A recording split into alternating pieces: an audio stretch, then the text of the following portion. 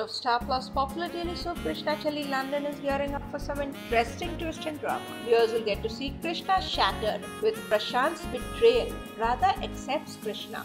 Radhe accepts Krishna post Prashant's betrayal. Radhe and Krishna's wedding day arrives while Krishna is not ready for this marriage and makes a plan to escape. Krishna makes a plan to escape with Prashant and convinces him of that, while Prashant will betray Krishna and will not come back to her. Krishna is badly stuck as she has turned a runaway bride and Prashant did not turn up.